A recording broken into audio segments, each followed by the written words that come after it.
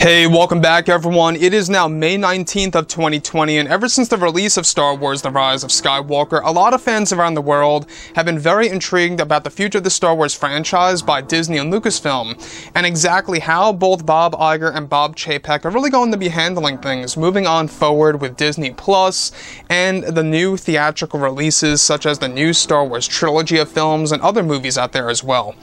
This is Mike Zero. Make sure to subscribe if you're new to the channel for future Star Wars content. Now, the one thing that is for certain is that we have George Lucas, Jon Favreau, and Dave Filoni all hard at work on developing this new EU. I like to call them FFL or LFF, Lucas, Favreau, and Filoni. The new trio of this new Star Wars universe that's really going to bring fans into new timelines and a new mythology in general. You know, we have, for starters, The Mandalorian Season 2 and Season 3 that's really going to introduce some of the animated characters in live-action form, and eventually the return of a young version of Luke Skywalker in the mix for The Mandalorian Season 3. We got the Boba Fett character coming back to life, or setting the story straight that he never really died at the very end, or should I say at the very beginning of Return of the Jedi, leading to the mystery of his whereabouts at the very end of that movie, right? So, with that being said, what's really interesting all has to do with many of the different projects that they are working on, ranging from books to novels, comics, video games, TV shows, and movies, that's really going to make up this new universe that is actually attempted to match up against the MCU.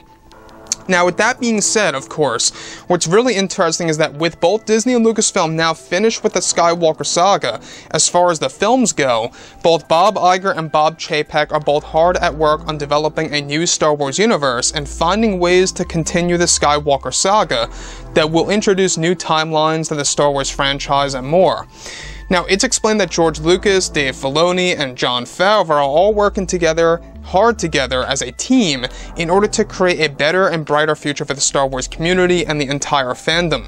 George, Jon, and Dave are currently developing a set of new Skywalkers for the new universe that will continue the Skywalker bloodline in different timelines. One Skywalker in particular that is moving forward is the character of Zane Skywalker that is planned to be the son of Rey Skywalker in a post-Episode 9 era. It's explained that Zane Skywalker is set to become a part of Rey's new Jedi Order that will be born on the world of Tatooine. The new Skywalker is said to be a combination of a bounty hunter, a Jedi, a smuggler, and even a criminal leader, where the new Skywalker is said to be a combination of Boba Fett, Luke Skywalker, Han Solo, and other characters of the Star Wars universe.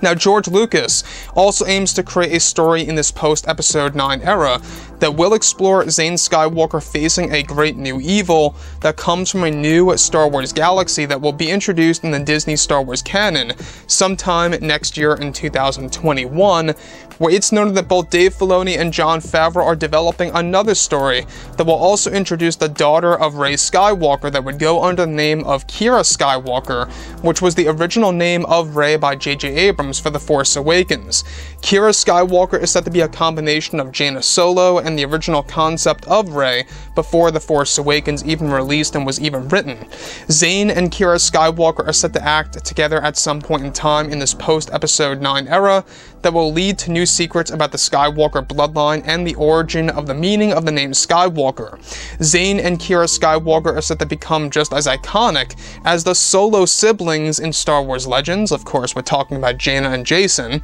and that Dave Filoni and Jon Favreau will be handling the designs of these new characters for the new EU for the Star Wars fandom. Additionally, it's noted that the new Skywalkers by Lucasfilm also contains brand new powers that fans have never seen in both Star Wars Legends or even in the existing canon material by Disney that will make them the strongest Skywalkers in existence that will be a very powerful part of the new EU that Lucas, Favreau, and Filoni are developing. Lastly, it's explained that Lucasfilm plans to create figurines of these new Skywalkers in order to boost merchandise for the new Star Wars brands to make it more successful. So, the thing that really catches my interest on top of all of this is the fact that not only are they developing Zane Skywalker, but we talked about Kira Skywalker a couple of days ago, almost a week ago at this point,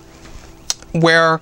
they really want to continue the Skywalker saga in different ways, whether it be on television or in the books and the novels and the comics that's going to make up this new universe. That's exactly what they aim to do. The thing that really does interest me, though, is how Zane Skywalker is set to actually face a new foe that comes from a brand new galaxy that we have never seen before in the new Star Wars universe. So that's another thing to really keep in mind here, is that they are developing a brand new galaxy that the fans have actually never seen in Star Wars canon or in Star Wars Legends. And the fact that they're going to have new powers, that's also another thing to look forward to. So, like I've said before in the past, guys, drop a comment below. Let me know what you think about all of this in the comments. And if you guys did enjoy the content for today, do make sure to drop a thumbs up on this video to support the channel. I thank you all so very much for the kind support, and I'll catch you guys next time.